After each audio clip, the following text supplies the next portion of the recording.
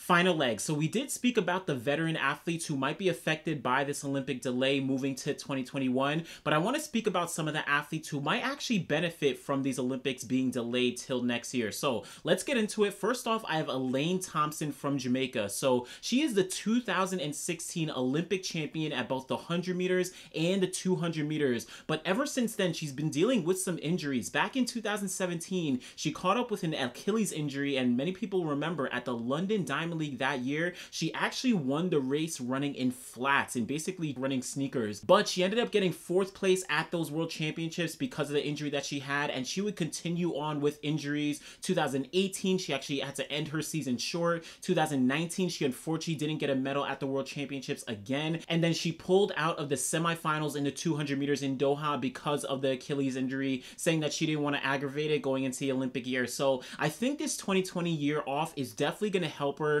to get a little bit extra rest, be able to train towards the end of the year leading into the Olympics next year, and definitely going to be able to go for a strong defense of her Olympic 100 and 200 meter title. Of course, she's going to have a lot of competition from some other ladies, but if she's able to rest up and get very healthy, she's definitely going to be in a great position to defend her Olympic gold medals. Now, moving over to the men's side and up to the 400 meters, we have Michael Norman from the United States. So he is the world record holder in the indoor 400 meters, and he also has a personal best run in April last year of 43.45 seconds, which makes him number 4 all time. Many people were predicting him to potentially break the world record in the 400 meters, but the second half of the 2019 season, he unfortunately caught up with some injuries. He went to USA's, he ran 43.7, but unfortunately got 2nd place to Fred Curley. After the race, he noted that he was struggling with some injuries and he hadn't trained for 2 weeks leading up to the USA Championships. He went on to win the Diamond League, but in the Doha World Championships, got through to the semifinals, but had to jog it through. He had some injury, didn't know what it specifically was, but said that he had some injuries that forced him to jog it out and not go any harder. So I think this year off, just like Elaine Thompson, is going to definitely benefit him. Of course, many people, like I said, were predicting him to potentially challenge for that world record in the 400 meters.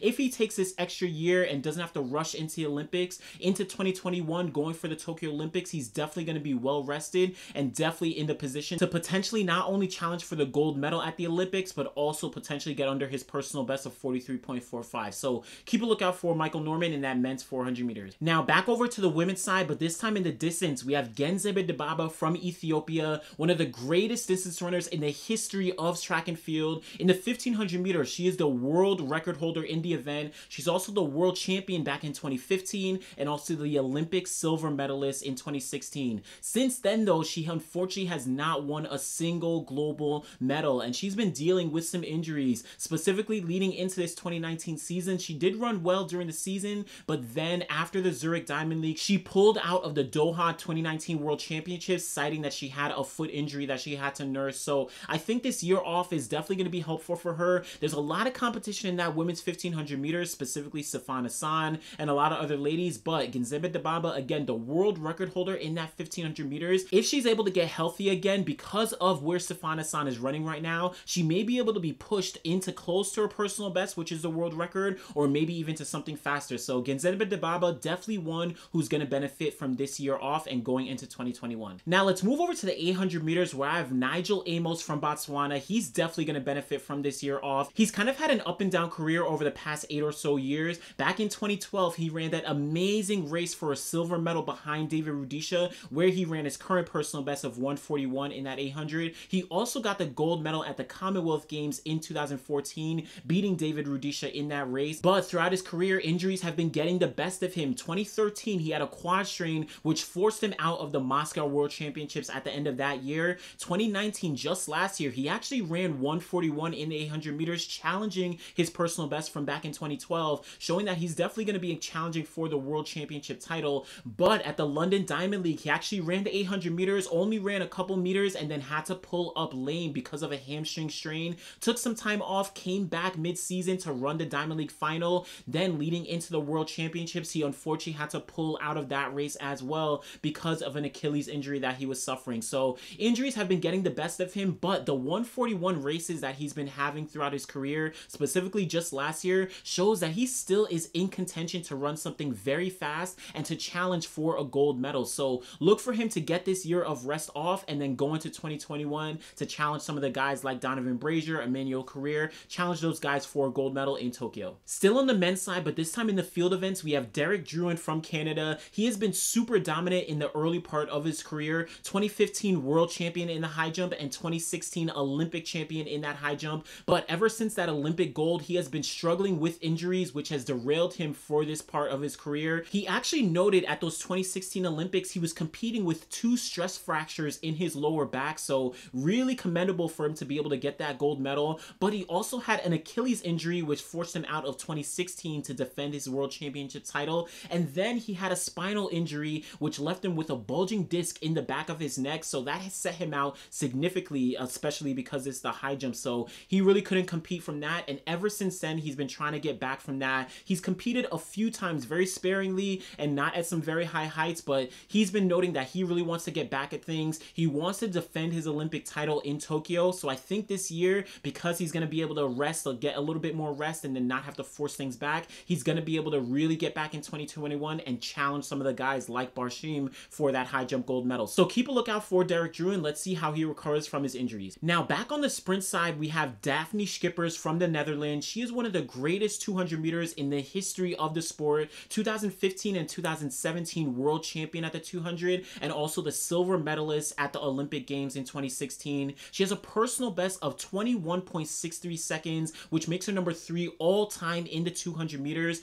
But 2019, she unfortunately had suffered some injuries. She got to the 100 meter final in Doha, made it through the heats and the semifinals, but she unfortunately pulled out of the finals, didn't show up to the start line because of an abductor muscle strain, so couldn't race in the 100 meter finals and effectively had to pull out of the 200 meters, so couldn't defend her title there. I think because she's been a little bit up and down in her career since 2017, 16 or so, she's definitely going to benefit from this year off to really get things together. I know she's switching coaches as well, so she's going to be able to really focus in, dial in to potentially go for that Olympic gold medal in the 200 meters. A lot of ladies are definitely going to be competing, from Dina Asher-Smith to Elaine Thompson, but I think Dafne Schippers is going to really get back on things and potentially go for that gold medal and a really fast time. So keep a lookout for her with this year off. Back up to the distance races, we have Almaz Ayana from Ethiopia, one of the most dominant and really surprising athletes in the history of track and field. 2016 Olympic champion in the 10,000 meters and the world record holder, one of the greatest races in the history of the sport, that 10,000 meter race in Rio was.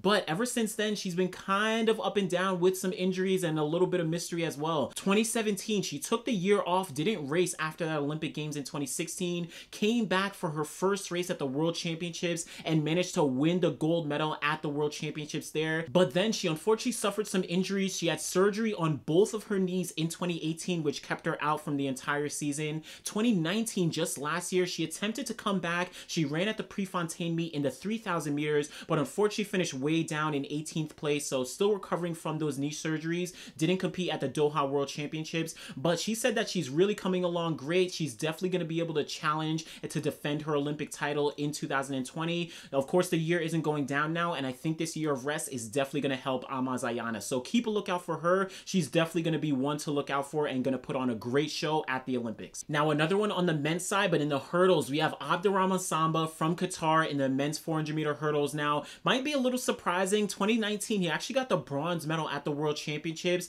but if we remember, 2018 was really a huge year for him. He managed to run 46.98 seconds, making him number 2 all time in the 400 meters at that time. People were really predicting him specifically to go for that world record, and 2019 started off no different. He actually ran extremely fast, beat out Rai Benjamin earlier on the season, but he unfortunately suffered some injuries mid-season, kept him out from a couple races. Then he came back for the Doha World Championships. That was his home championship, so he had to perform there. But I think this year off is definitely going to benefit him and put him back in the conversation for that world record. He's going to be in contention with Karsten Warholm, with Rai Benjamin, all three of these guys in 46-second range. Once he's healthy, all three of these guys are really going to be challenging for that world record. So Abderrahman Samba from Qatar is definitely going to be benefiting from this year off. Back on the field events side, I have Anita Włodarczyk from Poland. She is probably the greatest athlete over the past decade on the women's side. My pick for the greatest female athlete over the past decade. She has every accolade in the book. 2-time Olympic champion, 4-time world champion. She dominated the hammer throw world record holder.